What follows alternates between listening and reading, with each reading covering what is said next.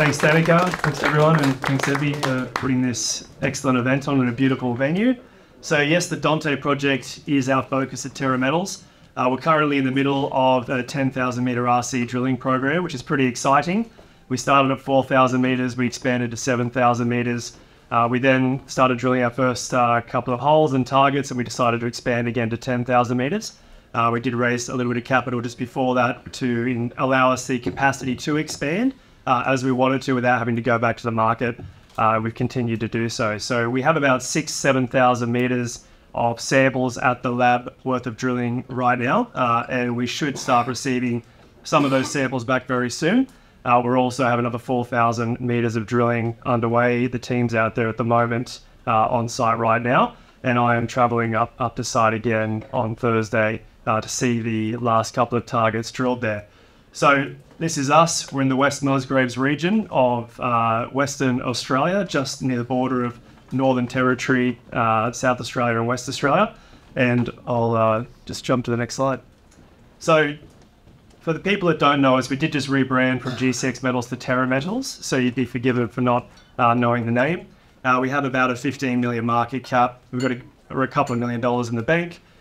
We've already expensed quite a bit of the cost of the drilling program at the moment, and we have Tribeca, our largest shareholder. So we have Ben Cleary on the board, and also Hayden Smith from Tribeca, and also Ian Middlemas is our chairman from the Apollo Group, where our corporate office is in Perth at the moment. So here, this is why I'm here, the Dante project. I had run this project as a private company for most of last year, the first half of last year, and my job was to go and get it sold into a listed vehicle and to come through with the asset to run that listed vehicle and lead the development of this project. It is an excellent project. It's what attracted me to this and why I wanted to go out somewhere that people consider to be remote, like the West Musgrave region. It is one of the last frontiers. I hear Dave speaking about being in northern Canada. Well, we're in the opposite end of that spectrum. We're in the West Musgrave in the Gibson Desert. But I tell you right now, it doesn't seem remote when you're out there. We've got the airstrip here on our tenement. BHP are building a $1.7 billion mine about 15 k's to the south of us. They're flying all of their people into the airstrip that's on our tenement, and we can fly directly in as well. We also have a house and there's a town on the tenement. All of our targets are within 4 or 5 kilometres of the airstrip. So we're in a pretty good position. Infrastructure is excellent, and there's a lot more infrastructure coming into the region, including large processing facilities over the next little while. The BHP mining in Investability is a 400 million tonne deposit. It's nickel and copper and platinum, palladium and gold in sulfide. This province does produce big giant copper, nickel and platinum group element sulfide deposits, these magmatic sulfide deposits. That's part of what we're chasing at Dante project. You can see that we're about just 15 k's from Nebo-Babel and 10 kilometres from the Sakuth deposit. So Sakuth is a copper dominant magmatic sulfide deposit. It's about 160 million tonnes. So these are large, and there's a cluster of them around this is our blue tenement here. All the pink is BHP, so we're landlocked by BHP. Not many juniors who can say that. And we've got Rio Tinto out here in blue, and we've got Cobalt Mining, which is Jeff Bezos and Bill Gates' artificial intelligence-backed exploration company there as well. So we've got a crown jewel sitting right in the middle of this excellent piece of geology, which is producing monster deposits. And we've got $15 million worth of historical exploration expenditure on the ground, but barely any drilling. So we had a lot of great targets. I planned the drill program from my desktop almost without even having been to site before we went to market, and we're in the middle of drilling that program right now.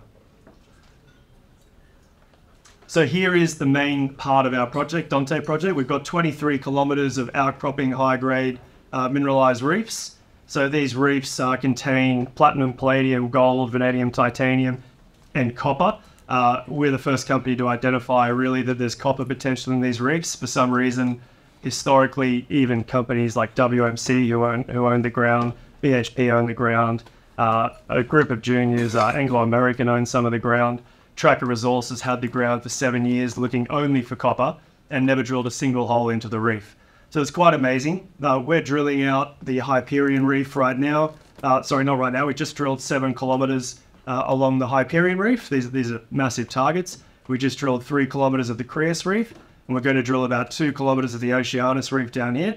And this Cronus prospect up in the north is what the majors are looking at and interested in at the moment. It's a big magmatic sulfide mineralised intrusion that has had 5 holes in it historically. It's one of the family of intrusions that Nebo Babel and Sakuth, these big magmatic neighbours, are, where we're confident that it is one of those. And the 5 holes that went into it hit hundreds of metres of disseminated copper sulfides and also lots of anomalous gold and palladium. So it's a copper-gold dominant sulfide system. It's 7 kilometres long, 1.5 kilometres wide, and only have 5 holes, all of which hit mineralisation. So we're drilling this thing out for the first time systematically, a couple of drill fences right across the intrusion. That shallow RC drilling program is aimed to inform into a deeper diamond drilling program. We've just received $435,000 of EIS co-funding from the West Australian government to undertake that deep diamond drilling there, and also to undertake a high-powered EM survey over the project, which we're confident will reveal new conductive sulfide targets, which will feed into the next phases of our drill program. But like I said, we expanded the drill program here.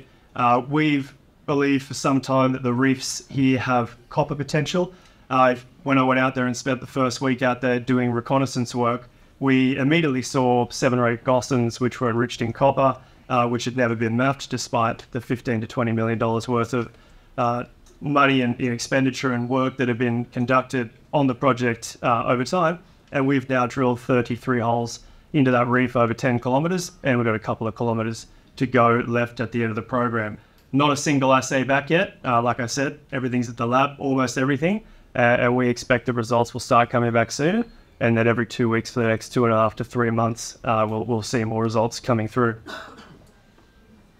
So this is an example of some of those gossans that seem to have been missed historically. So we had a theory that these gossans have been missed because they are soft and they've eroded away. They're on the hanging wall side of the reefs, and they're just under a little bit of shallow cover.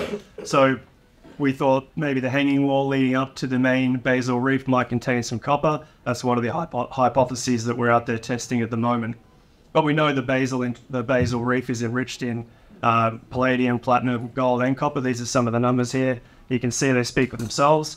The vanadium and titanium as an accessory thing there is super high grade on their own. So, running an average of 1% vanadium with the precious metals and copper as well. This is Cronus. So, Cronus as a magmatic intrusion being 7 odd kilometres long interpreted, it has 1,000 auger geochemical drill holes over the top of it. So it's quite an advanced target. These stars are EM anomalies.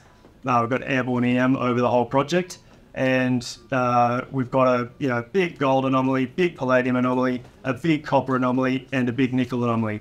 And they're, in their own right, they're probably worthy of drill targets, but we've got them all in the same prospect. The gold alone is running up to 0.7 grams per tonne just in soils or auger, and the copper is running up to almost 0.5% just in soils. And palladium, this whole thing here is, most of it is over a 0.1 gram per tonne just in soil. So it's pretty impressive as a geochemical anomaly, and it's huge, and we like that. We have a theory about where we believe the larger concentration and higher grade concentration of copper and gold in sulfide is going to be in this, and that's what we're working to unlock at the moment. So it's not just what's sticking out of the ground. We are drilling a lot of low-hanging fruit, and that's easy for us as a junior company to go into the project picking the low-hanging fruit. But we have, as I said, full coverage airborne EM. There are heaps and heaps of sulfur conductive anomalies here which have never been drilled. We just received the funding from the West Australian government to do high-powered EM over this. This is all low-powered EM, and we know from our colleagues in the West Musgrave region that some of these magmatic sulfide deposits, such as Sakuth, were not seen by the low-powered EM. So even though we've got 30 or 40 high-priority EM anomalies in the project already from that low-powered EM, the high-powered EM we believe is going to yield even more. So there's a pipeline of targets here that are going to continue to yield value over the years to come. But we're pretty bullish on what we're drilling right now, and we're excited to start putting some news out and some results out in the coming weeks and months. So that's us. We're drilling. You know, like I said, we've got lots and lots of data, but that all goes out the window when you're drilling. The most important thing is we're going to be delivering new data. We've got a large land position, the crown jewel that we believe in the West Musgrave region, landlocked by BHP. Huge amount of investment and infrastructure coming into the region. We're copper focused with precious metals as well. It's a great time to be drilling and exploring for something like that right now. We are a first mover and we have a district scale opportunity here that we own 100% of and we think is very exciting and a standalone in the West Musgrave region. So if you want to chat more about it, please come and see me after this. Thanks everyone.